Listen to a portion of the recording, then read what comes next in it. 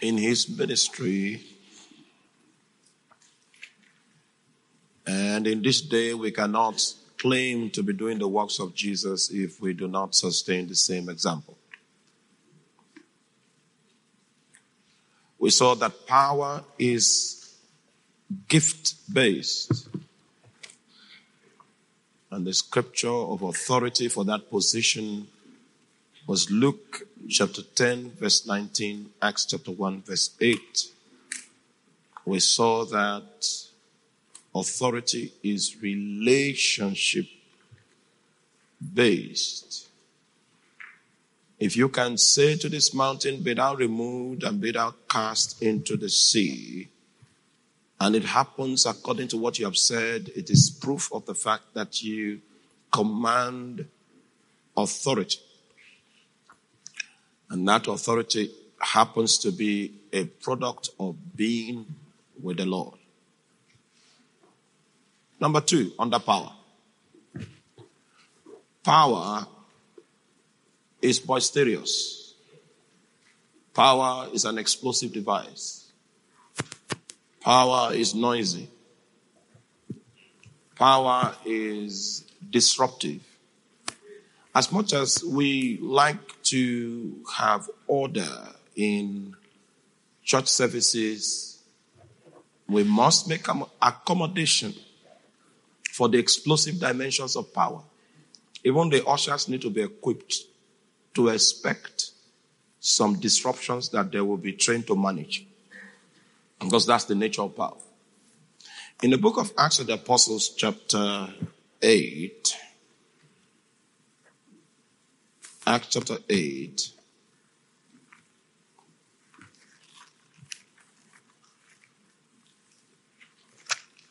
if you have played chess before,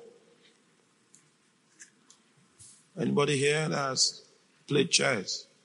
Okay, maybe we should say draft.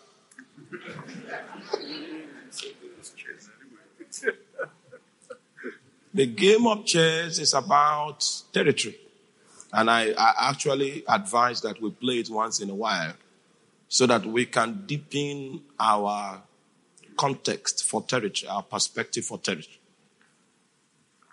So what is happening in the book of Acts, most of the book of Acts, is a game of chess. So the devil now plays his own card, puts a man on the scene. And then God raises a man and puts a man within, that man he has raised within the vicinity of the opponent. And then we'll see issues of territorial takeover. So God raised you and put you in your city because there was something that was there before you showed up. Now, in the book of Acts chapter 8, we see Philip the evangelist. Philip the evangelist was going to take over the territory that was zoned to a certain sorcerer. The thing about heaven's interest on Samaria was not just that it was highly populated. You know, there are a lot of analysis that are done when you want to cite a church. You check the... So the interest of heaven about Samaria was not its population, but there was an ancient installation of the kingdom of darkness that was currently held by a certain man called Simon. Now, that's verse 9. Let's see verse 9. Meanwhile, the reason why we're doing this is because I'm trying to establish the fact that power is noisy. You should be able to accommodate some noise. I mean, noise, disruptiveness that is occasioned by the utensil called power. Not just noise, not hype. There's a difference because there's so much hype in a lot of quarters these days, which is not the kind of noise that the Holy Spirit generates. He said there was a certain man called Simon, which before time in the same city used sorcery. So this is the wisdom dimension. This was where I was supposed to come yesterday to balance my presentation, but we were short of time and I had not yet discovered this countdown yesterday. Hallelujah. I was not briefed. And the technocrat himself was here, so it was a very difficult situation. Amen. Very difficult situation. But there was a certain man called Simon, which before time in the same city used sorcery and bewitched the people of Samaria, giving out that himself was some great man, yeah, to whom they all gave heed from the least to the greatest, saying, this man is the great power of God. So there was a way he sold himself. He sold himself as some great one. That was the idea. Using sorcery, using bewitchment. Now, this was the feedback that he got from his attempt. He earned the title of what? The great power of God. Divinity was part of it. He was a sorcerer, but he earned the title of the great power of God. Do you know, are you aware that there are people like this? In fact, people like this have multiplied in Lagos. And just in case you are laboring in Lagos, listen to me. They are competitors. Because branches of other churches are branches of the same company. So they are not our competitors. The real competitors are men like Simon that have multiplied themselves across the landscape. And you see, they profit by presenting themselves to the people as of God. So the title they get, the honor they get, is the kind of honor that is supposed to be given to a major messenger of God. They were able to earn that title. Meanwhile, the operating system, the undercurrent of their service delivery is bewitchment, is sorcery. So this was the anomaly that God wanted to settle, for which he deployed Philip the evangelist to Samaria. So it was not a population strategy matter.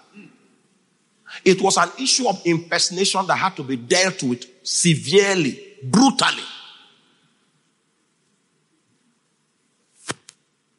Now, do you realize that the reputation of Simon was public? It was everywhere. So a device needs to be created that can create public attention, public notice. Do you understand what I'm talking about? We are too quiet. We are men of the world, though. We are men of the world. We can't take that. But we are quiet. We need to generate some noise. In the name of Jesus. I know you will not say amen. I know. Amen. We have become pious and sanctimonious. But our ancestors were people that had the capacity to generate turbulence for positive reasons, for good reasons. So this was the issue. There was an issue of impersonation on ground, and the glory of the honor that is of the Lord is being accorded a sorcerer. And are you with me? Are you there? The Bible says for a long time. So this was the position, this was the situation. For a time did not necessarily have the ability to change this matter. It lingered. It was an error, but it lingered for a long time. And it will yet linger, except a competent functionary of the kingdom of God is deployed, that is equipped with the utensils of the kingdom of God. So this is the stage, all right, for which we have Acts of the Apostles chapter 5 and 6, which is my emphasis, to support the fact that there is good noise.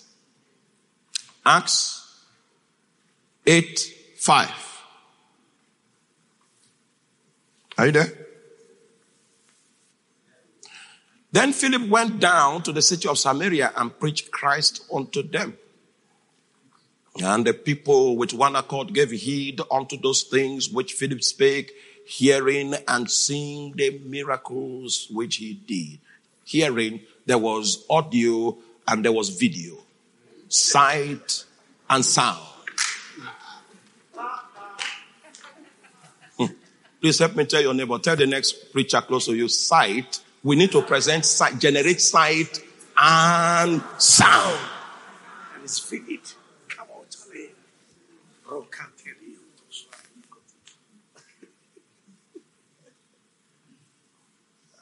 Hallelujah. It doesn't matter how religious the city is. It might have a history of religiosity. The ancient missionaries landed there and all of. Create what? Generate sight and sound, and the attention of the city will be captured. So power is noisy. Sometimes God needs to get the attention of the entire Lagos. Then he makes noise. I want you to understand that noise, some spiritual noise in this regard is healthy. In fact, if we can't generate this kind of noise, we cannot maximize our potential. And the reason for which God gives liberty for such noise to be generated is in view of a situation of impersonation that is taking place in the land. And I've gone pretty much across Africa, nation by nation. And I can tell you that we have Simon the Sorcerer, people that are taking the glory that should be accorded genuine men of God. In fact, I went to a certain place and the elders called me and told me the challenge that the young boys have gone to take power from Nigeria, take power from Ghana, take power from Senegal, take power from Benin Republic. Those were the sensitive nations that were mentioned. Nigeria was number one on the list, in the sequence. So if, I don't know in what order, maybe ascending or descending, I don't know, but Benin Republic, you all know that one. The only surviving voodoo market on Africa from the 15th century. Okay, may the Lord help us in the name of Jesus. So they go there and get power. So the elder said, they have been humiliated because most of their members have decamped. And they fought preaching the gospel of the kingdom and the reign of Christ over the hearts of men. These ones don't even preach anything. But they can create sight and they can make sound. And that's how God ordained it, that we'll be creators of sight and sound. And if we cannot generate sight and sound, we may not be able to capture the attention that is needed to divert the philosophy of the city. And the people with one accord gave heed unto him, gave heed unto those things which Spirit spake. They gave heed. They were willing to sit under the scourge of the gospel of the kingdom because they were exposed to what? Sight and sound. We know your message is true. It's accurate. And you are deploying it with good intentions. But if we are going to capture the attention of the city, this is how our ancestors did it. Next verse, verse 7. For unclean spirit crying with a loud voice. This is supposed to be part of the service.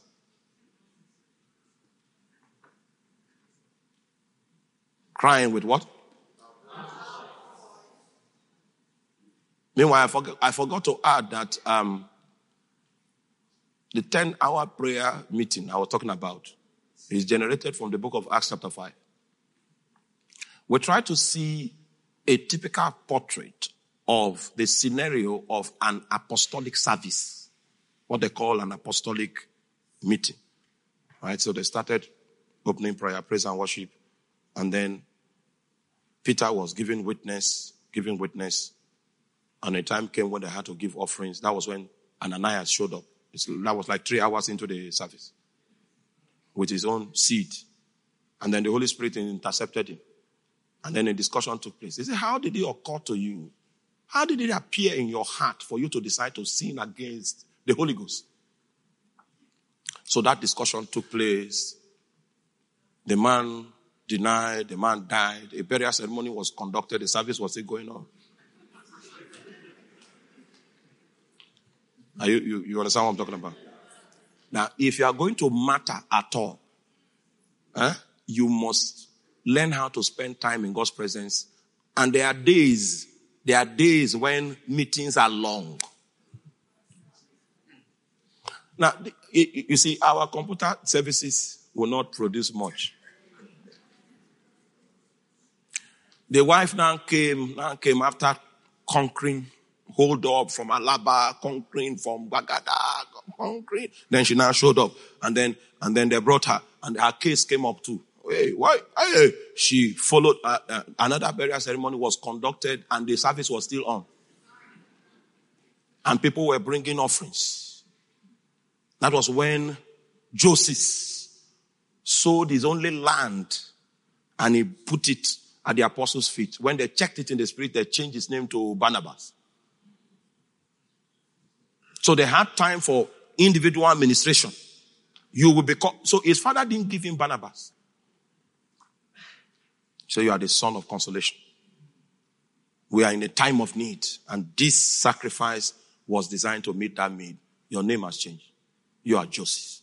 Eventually, he grows to become a recipient of the same apostolic spirit that was upon Peter. Their services created things. He created things and he killed things. He killed and he made alive. So let's stop there. Just for your consumption.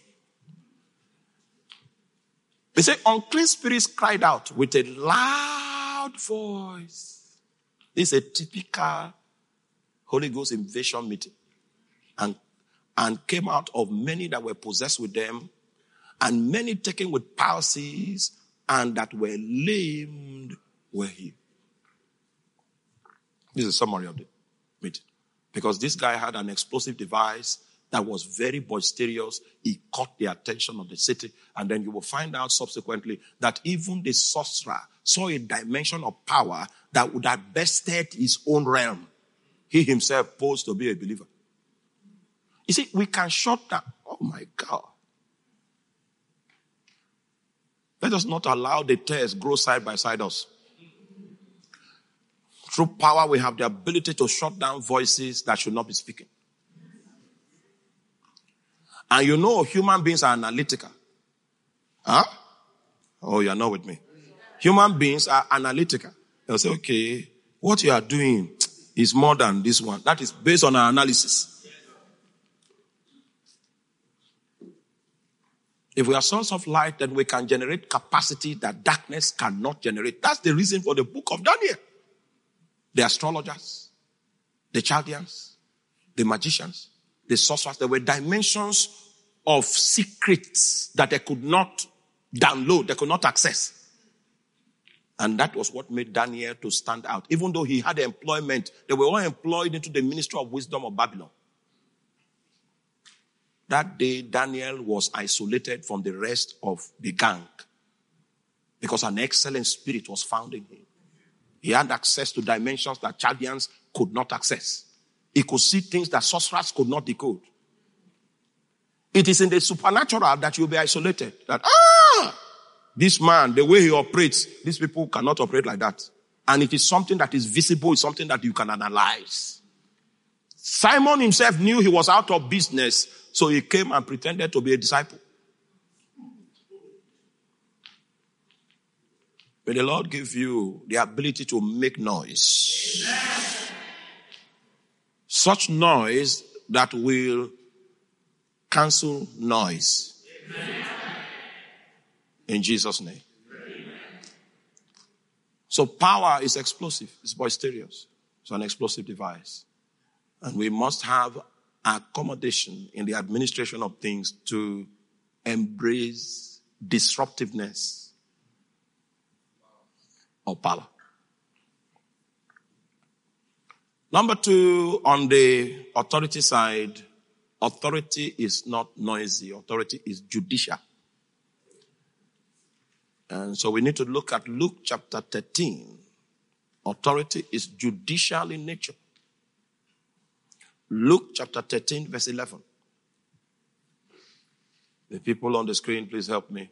Luke 13, verse number 11. And behold, there was a woman which had the spirit of infirmity 18 years and was bowed together and could in no wise lift up herself. And when Jesus saw her, he called her to him and said unto her, Woman, thou art loosed from thine infirmity. And he laid his hands on her, and immediately she was made straight and glorified God. And the ruler of the synagogue answered with indignation because that Jesus had healed on the Sabbath day, and said unto the people, There are 6 days in which men ought to work. In them therefore come and be healed, and not on the Sabbath day. This was Jesus' defense for his actions. And I'd like us to look at it critically. Thou hypocrite, doth not each one of you on the Sabbath loose his ox or his ass from the stall and lead him away to watering? That's the question. Ought not this woman, being a daughter of Abraham? Now, wait, don't rush that scripture. Don't rush. Who are you? In New Testament definition, the same designation this woman has is what you have, according to the book of Galatians chapter 3. We are descendants of Abraham. We are children of Abraham by faith.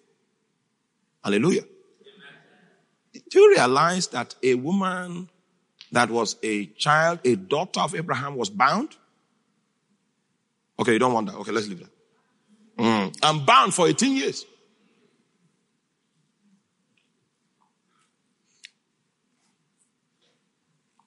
Okay. It's obvious from the feedback I've gotten. It's obvious you don't like this part. So we'll put an asterisk there for now. We'll put an asterisk there for now. All right? And then we'll proceed. She was bound for 18 years and she was a daughter of Abraham. And Jesus' justification for extending the healing hands to her on a Sabbath day was in view of the question that he asked. Is it wrong for you to lose your ox from the stall and lead them to watering on a Sabbath day? Obviously, there was no response for that. It was quiet, including the chief of the synagogue. The master of the synagogue did not respond. It means there's no issue with that. It's all right. In the same context, this woman is a daughter of Abraham. And in the eyes of Jesus, are you there? Are you there? Yes, sir. A daughter of Abraham should not be bound. So Satan doesn't have the right to bind this woman, but Satan found a reason to bind her. I don't want to go there because you were already struggling. So let's leave that. You may not know that some people in this room are bound. I know you'll not accept that because we are children of faith. Listen to me. Faith does not deny the presence of a mountain.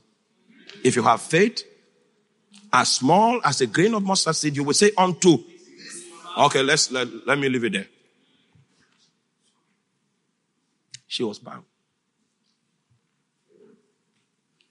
If we introduce 35 minutes, if we introduce something here, some yokes will break.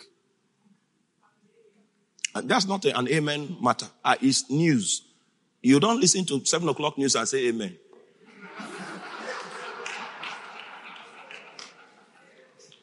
It's not amen. The amen will not make it work. I am saying that if we introduce some utensils here, some yokes will break. Because, are you there? Yes. In this scripture, Jesus was functioning as a law enforcement agent. He had seen an illegality and he was empowered as an authority to change the illegality. So, are you there? So that was what the healing was about. It was a law enforcement agency to correct an anomaly. So you see, authority is judicial. After Jesus finished his defense, the man that was complaining about what was done kept quiet. It means that he was within the scope of accuracy. So the argument ended.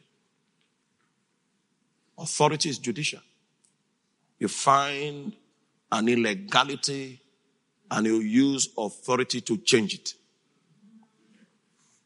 And you'll find that Satan does not play according to the rules. He violates every law. So you see his presence rooted in violations. We need a man of authority that is equipped by the Holy Spirit to function in the capacity of a law enforcement agent to change things that Satan has put in place, which is contrary to what is expected. It is possible for you to discern things that are anomalies under the sun and not be equipped with the authority to change it. And you can hide behind doctrines and hide behind confessions. Meanwhile, faith does not deny the mountain. I can tell you from analysis that from the trends in my family, we don't live long. At least I know how long my dad lived. I know how long some of his brothers lived. So I had to go into warfare. Because if your dad went bald, guess what? You are going bald. Okay, you don't like me. Don't worry. Okay, no, let's stay with doctrine. Let's stay there, it's safe. So when you know that that's the trend, you go and look, there's a certain oil I found in the UK. You spray it a little. It will. You know you are going there. That's why you went for remedy. Do you understand? Huh? So the pattern was going to catch up with me. So I had to do something about it. Oh yes, in the spirit, I now found out why. The devil seems to have so much authority in deciding how long people will live in the landscape. You can sit down there and be confessing. Some even go to the extent of saying, no, it's not my portion, it's not my portion. Wake up. There are spiritual laws. You don't solve a legal issue by ignoring it. You must go to court. That's how they solve it.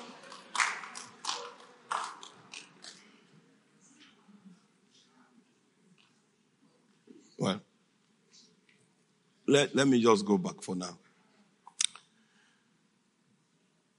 Power is God's principle for conquering.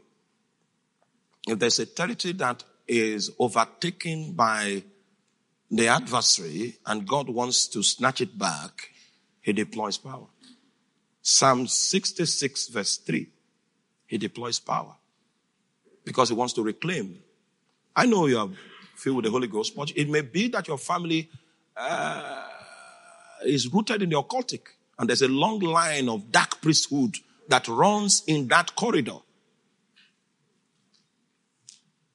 Now that you are born again, that territory must be conquered. And there is a utensil by which such territories that have held sway under the influence of darkness can be reclaimed. Power is that principle. It says, say unto God, how terrible art thou in thy works. Through the greatness of thy power shall thy enemies submit themselves unto thee. So God came and saved you from that lineage because he's expecting you to be the seed that will release his grace and conquer what is obtainable in that domain. So that is the real testimony, not that you gave your life to Christ and from a terrible place and you have done nothing about it. I know you don't like my talk. If I'm not convinced the Lord wants me to say this, I will not be saying it. I process these words, process them before him. And that's why I'm saying it. through the greatness of thy power, thy enemies, they submit themselves to thee. It is through power that God conquers terrains, conquers territories. Except you want to be a victim. The way we fight here is that you go on the offensive. Because the earth is the Lord's, the fullness thereof, the world, and them that dwell therein. God has a vast estate that is hoping that one of his sons, his daughters, will mature enough to manage. He's expecting that one of us will mature enough and become concerned about the estate of our Father enough to take responsibility for its management. But through the greatness of thy power shall thy enemies submit.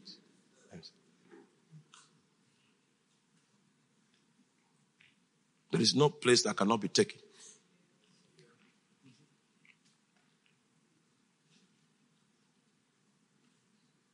We went to one of the regions in Ghana, Cape Coast.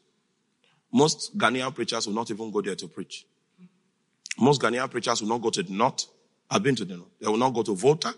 I've been there. They will not go to Cape Coast. These are the strongholds of the enemy. And when you finish preaching in the night, don't sleep. Take up, you know those good chairs in the hotel room. Just take coffee and begin. They will come to you. They will check you out. 2:00 is a promise.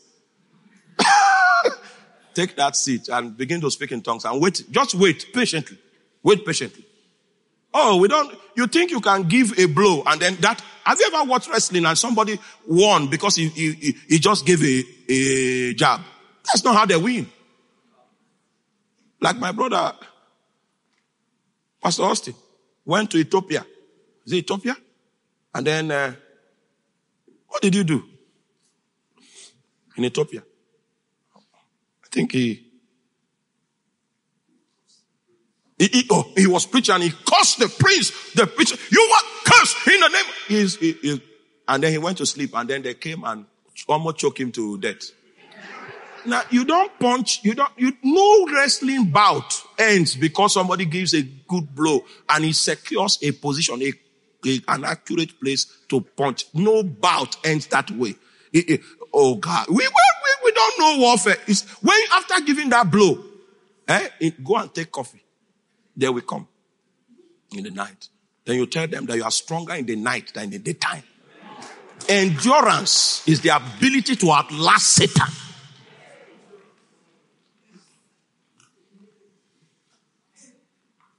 He called me in the morning. I said, this was the experience. I said, who told you? Yeah.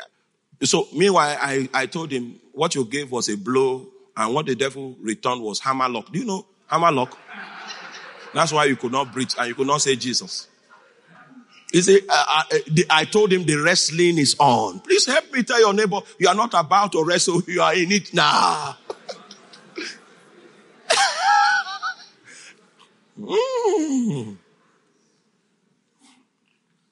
Preach in Benin Republic and then you have a great outing on Friday night. Put on your boxers and wait on the seat. Because they have a very effective radar to scan the entire land. What entered? The ripple effect of what you did will reach the highest altar that is in that place. Through the greatness of thy power, thy enemies will submit themselves unto thee. That's how it happens. If kingdom advances, then there are warriors that understand the way of power.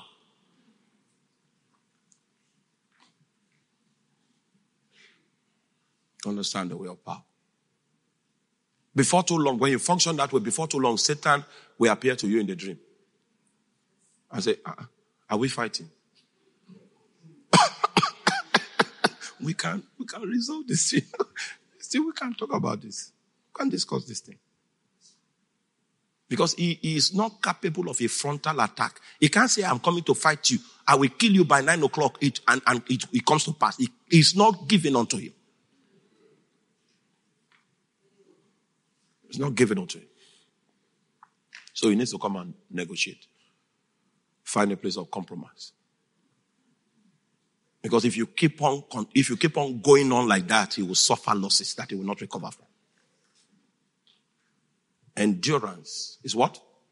The ability to outlast the devil.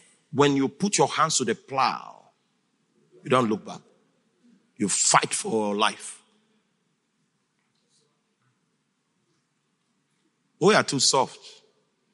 We like to take things easy. Okay, just take it easy. No, I'm not soft. I'm not soft. I'll wake up in the night. We'll settle it in the night before the break of day. And the next morning, things will work well. Things will work well in the morning. Because through the greatness of thy power, thy enemies, they do what? So power is God's principle for conquering, and authority is God's principle for ruling. Ruling. You remember when you gave your life to Christ, the conviction of God was upon your heart. It was so intense. You were choking. And then you submitted to Him. All right? You may not feel that conviction again that way. Because the principle, that was power. That was reacting with your rebellion.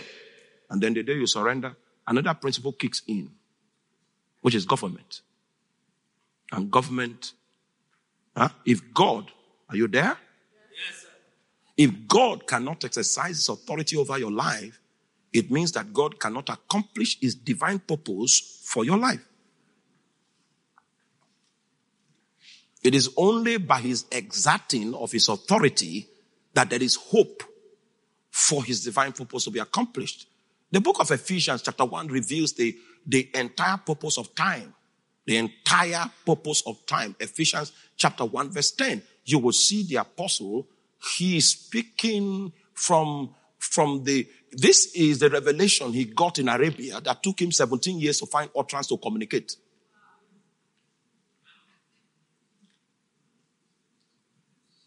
In this delivery, he gives us the charter of the eternal purpose. He both had hindsight and foresight. It's a full lattice of revelation that this man is uncovering in the book of Ephesians chapter 1. And in verse 10, he tells us the purpose of time.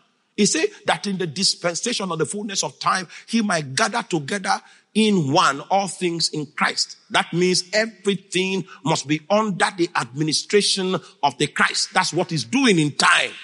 The reason why he's rebuking you, the reason why he's registering his displeasure is so that you can line up and remain under the administration of the Christ. Because anything that is not under that administration is a loose end. It has no place in the future to come.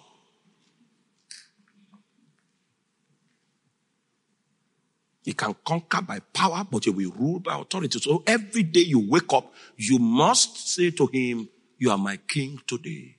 Rebuke me. Manipulate me. Impress upon my heart that I might know your will, that I might serve your will. Such is the way of a genuine believer. Hallelujah. Hallelujah. So we don't do what is ready.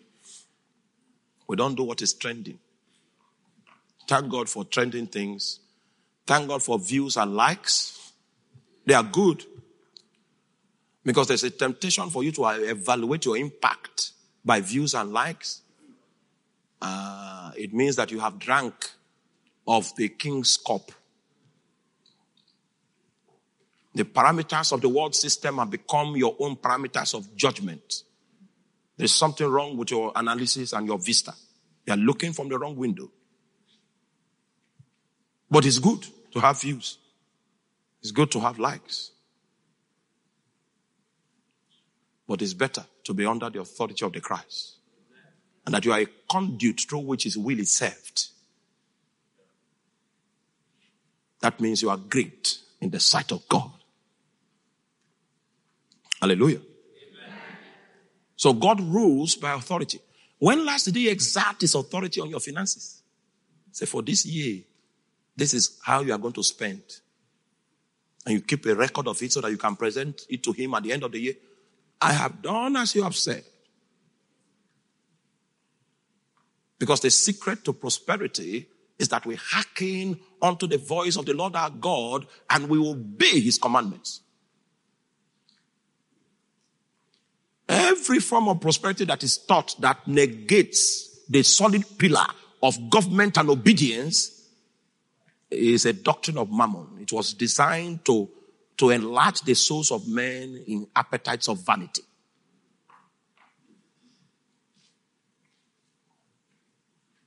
The way we prosper is different. The way we become relevant is different. Because for the sons of God, it is their Father that preordains their time of manifestation. The way we show up is different.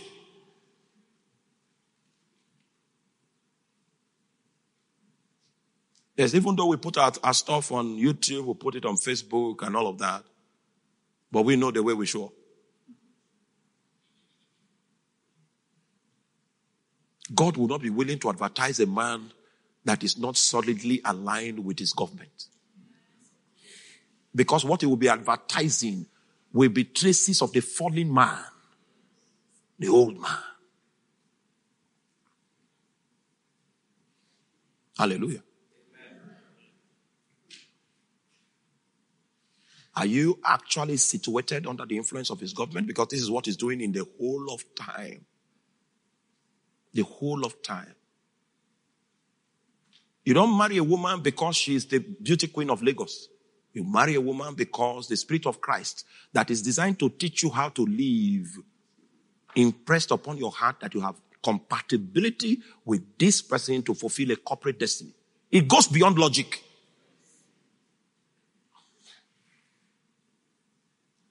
Once upon a time in my life, because of my job, I was away from home for 11 years. It's only God that knew that this woman will not leave me. We're making money offshore, onshore in the tag farm, inhaling gases. Jesus. But Jehovah knew the woman. In fact, my exit to Lagos, because they will post you, become foolishness for you to be moving your family. Your children will never have any direct school. So we had to decide to remain in Benue State where the Lord sent us. Me, I will be moving and coming back. It happened for 11 years. I was not at home. Because God was involved, my absence led to her spirituality.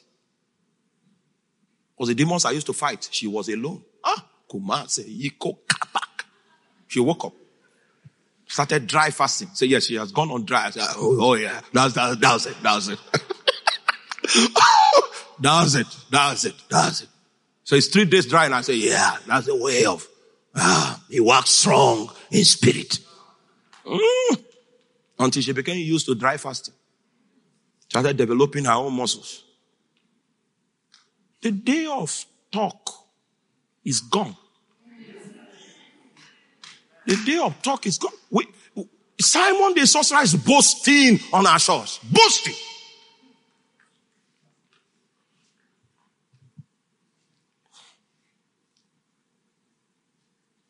And you are God's instrument.